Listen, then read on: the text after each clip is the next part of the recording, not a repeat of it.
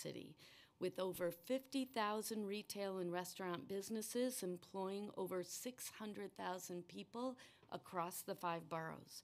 These businesses are an economic multiplier, recircling a high percentage of their revenues within our local economy, creating even more growth.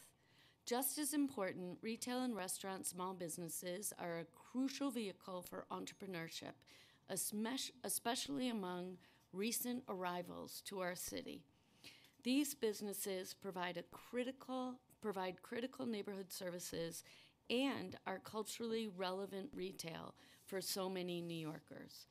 Whether it's our 5 Chinatowns or the hundreds of Caribbean-owned businesses in Flatbush or the South American restaurants and businesses of Elmhurst, small businesses are key to the ability to start a new life and eventually enter the middle class. But these opportunities are under threat and have been for quite a while. Losing this economic ladder limits opportunity and contributes to New York City's growing economic inequality. And we cannot develop good public policy solutions until we have solid data. I'd like to thank Manhattan Borough President Brewer and her staff for their partnership in developing this legislation. I'm also proud to sponsor Intro 1471 that will require the city to provide technical assistance to small businesses, especially building an e-commerce presence. Both of my bills are part of the comprehensive package that will help protect small businesses and begin to address the empty storefronts impacting so many of our neighborhoods. I'd like to thank Speaker Johnson, Chair Jonai, as well as Rob Newman, Rachel Cordero, and Irene Bashofsky from the Speaker's Office, and my legislative director, Ned Terrace. I'd also like to recognize the tireless efforts of advocates and organizations fighting for our local small businesses, especially all of those within the United for Small Business New York City Coalition. Thank you very much. Thank you, Council Member. Councilmember Rivera would like to speak on Intro 1049. Thank you, Mr. Chair, for the opportunity to speak and ask for support on Intro 1049A. The challenges facing small business owners in New York City are well known. Rising commercial rents and taxes, competition from corporate franchises, and the growth of online shopping have forced an alarming number of mom-and-pop stores to close their doors.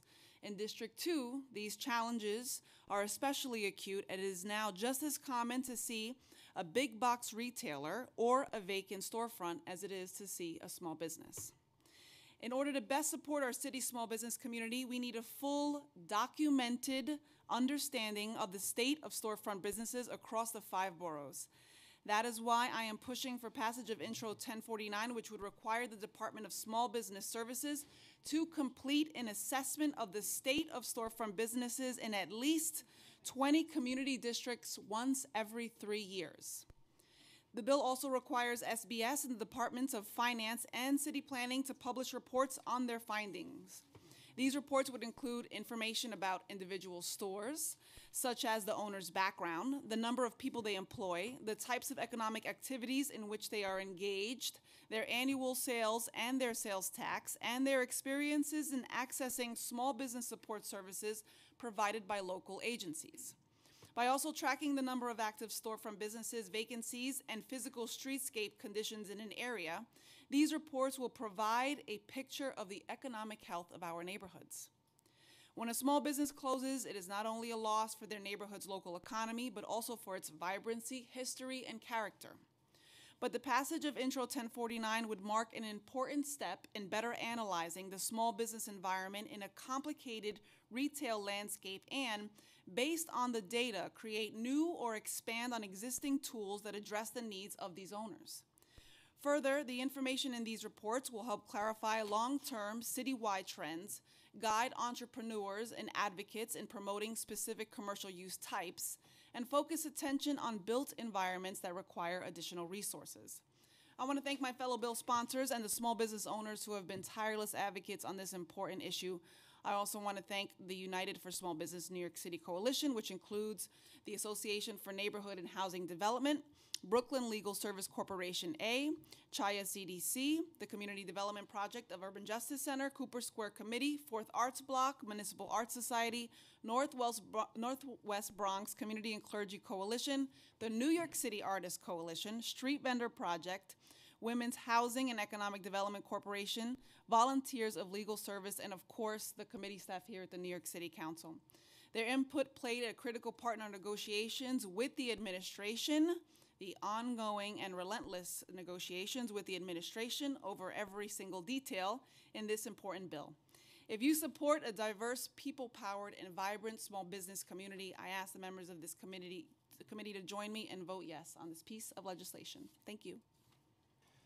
Thank you, Council Member, and between yourself and Council Member Rosenthal, you've been staunch supporters of our small businesses and been very loud advocates along with many of our colleagues. We have a workload ahead of us. We have to be more proactive than reactive, and these are some incredible bills that go a long way with addressing the issues before they become major issues. And our vacant storefronts are an alarming concern for all. And I'll paint another picture for you. And maybe this isn't the place, but I'm going to take the opportunity to talk about something that's on the horizon. When we look at our commercial corridors, the banks, which occupy almost every corner, are currently undergoing a process by which they have an exit strategy available to them. They are starting to sell the properties that they currently own and lease them back. And that, for many, is the playbook for an exit strategy for the day that they decide to go fully automated, using nothing more than kiosks and ATMs to be the bank service providers. With that, we'll have a tremendous amount of commercial space vacant, which will help continue the downward spiral of all of our commercial corridors. So thank you again for being such a loud supporter of our small business and understanding that we have a vital role in making sure that they continue to survive and thrive in this ever-changing environment. So I think now it's up to you, Bill, to call for a vote. William Martin, Committee Clerk. Roll call vote, Committee on Small Business. All items are coupled. Chair Jonai. Aye on all. Drum. Aye on all. Rosenthal. Aye on all. Perkins. Aye on all. By a vote of 4 in the affirmative, 0 in the negative, and no abstentions, all items have been adopted by the committee. We are now adjourned. Thank you.